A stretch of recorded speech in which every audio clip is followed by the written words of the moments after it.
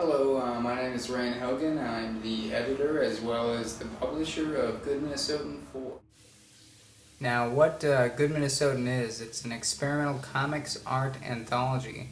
We've been doing this the past couple years, and as you'll see, this is the 4th issue. It's going to be the last one. It holds 4 little books inside, and it's got contributors from all over Minnesota.